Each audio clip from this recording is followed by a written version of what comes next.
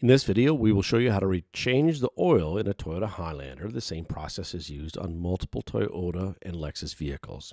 First step is remove the oil drain plug and drain the oil. Next, we're going to remove the oil filter.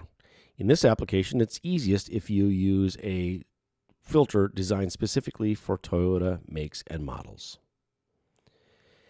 Now we will actually remove the filter that will be replaced.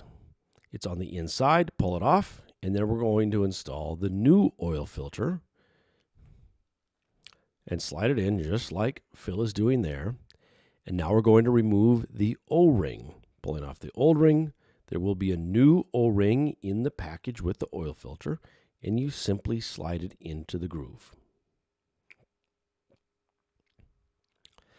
Now we can reinstall that oil filter, hand tighten it until we get to the point where the oil wrench fits on, and tighten it to about 18 foot-pounds. Now we can reinstall that drain plug, 14mm wrench at about 15 foot-pounds to make sure it's appropriately tight. Now moving to the top side of the vehicle, we install 6.5 quarts of 0W20 synthetic motor oil. A screw-in funnel, as shown here, makes the job much easier.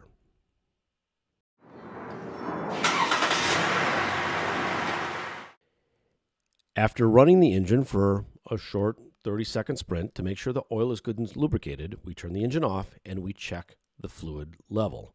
Simply pull out the dipstick when it's clean and check the level such that it's between the low and the high marks, the two dots.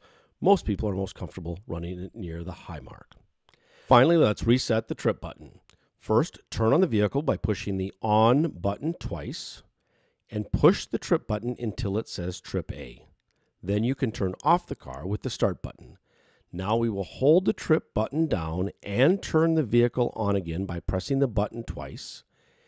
It will be successful when you say multiple zeros on the screen and service reset complete.